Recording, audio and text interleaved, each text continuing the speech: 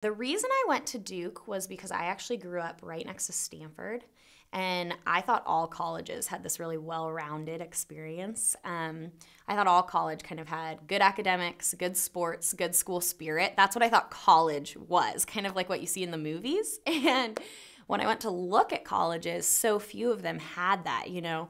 Um, so few of them, like the kids seemed really excited to be at college. And one of the ways I measured this, which is a weird way to do it, was how many kids were wearing like their gear, were wearing like the sweatshirts.